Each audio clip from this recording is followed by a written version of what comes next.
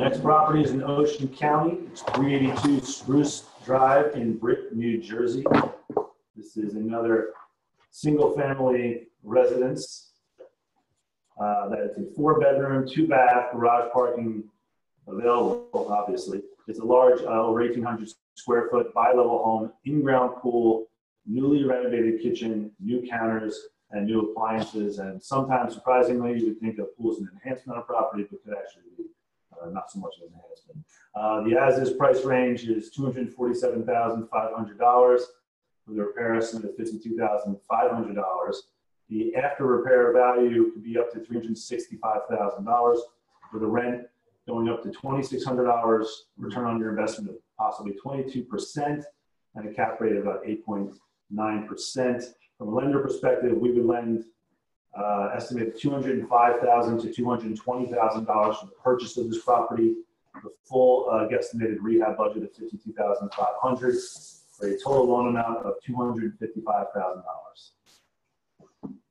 On the title end of it, the mortgage is a 2015 mortgage for $266. LP went on, and list pendants went on December of 2016.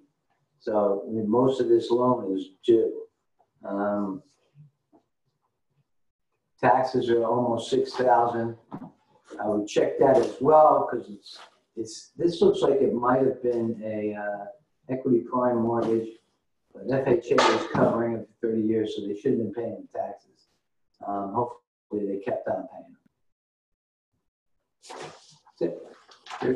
All right, the exterior of this house is vinyl siding that was in above average condition. The bottom half of the front is brick in above average condition. Windows look to be recent vinyl replacements. The roof is an older 3-tab, which was in average condition. And there was no visible signs of repairs needed on the exterior. You have to be careful of some of these properties in brick. They might be subject to an association, and it could be association dues that are outstanding as well. So I don't know if that's something you need to consider that may be outstanding. Why is that?